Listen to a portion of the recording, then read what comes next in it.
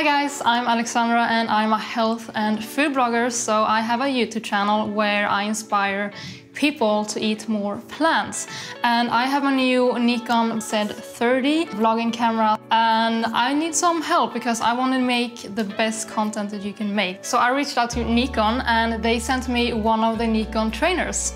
So I usually take a lot of food photos for my app, and I usually take them from the bird view. Okay. And so what are the best settings on the camera if I want everything crisp and nice and clear in Are you handheld or are you using a tripod mostly? What do you tend to do? Mostly I do it handheld. To make sure you have a fast enough shutter speed to counteract any movement because you're shooting handheld based and you might be trying to kind of reach over a particular subject, we could easily go somewhere around about 100th of a second or maybe 200th of a second. Probably the most important one is going to be your aperture setting. So when it comes to the aperture setting, if you've got a subject that's in front of you and that subject has quite an amount of depth, so if you've got fruit on a chopping board, for example, and you want to make sure that the whole piece of fruit is in focus, that's going to require a specific aperture setting. Yeah. The only other setting that I'd really worry about would be ISO. Hey, I had no idea that you can have auto ISO, but the rest manual. Yeah, it's like a really easy way to shoot, right? So we all know that a cloud comes through and that light level changes. Yeah. Your ISO can then adjust to still give you the correct exposure. Does it matter from which height I hold the camera? Yes, so that's technically correct because what you're doing is you're changing your distance to subject. But I would probably say that your distance to subject would be based on your composition. So when I'm vlogging, I usually want to take a photo. Like if I vlog food, I have a plate in my hand.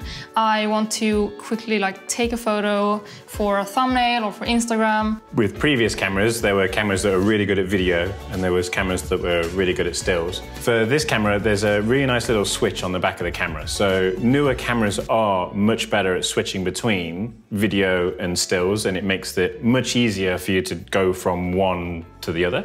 And one more question, can I shoot my photos in RAW? Yeah, 100%. So this camera will let you shoot in RAW. You can also shoot in JPEG and RAW at the same time. So if you're in a situation where you wanted the convenience of a JPEG, but you still want the quality of your RAW file, you can still do that. Usually I use the same settings, but I have to change them every time. So is there a way to preset my settings to not having to change them every day? Sure, and that's where there's a feature in this camera that's going to work really well to help you with that. So you have what's called U1, U2 and U3. So once you've got your camera set up for that one specific location that you're really trying to dial in, all you would need to do to save that is you press the menu button. Okay.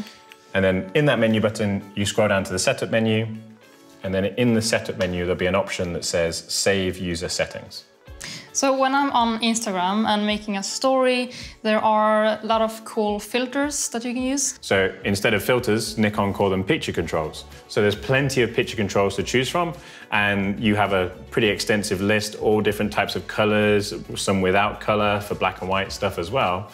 But the real interesting thing is that you can really customize them.